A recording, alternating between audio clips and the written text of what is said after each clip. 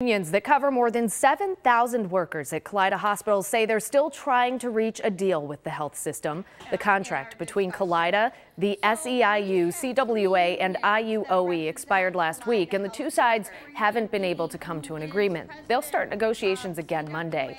The unions say Kaleida is trying to cut benefits, then that will lead to a harder time finding and retaining staff. We are frequently told to do the best that we can with what we have. How many people have heard that? Is that what our community wants? Is that what our patients deserve? No! Kaleida says it's negotiating in good faith to try to get a fair and reasonable deal, and will be back at the table on Monday.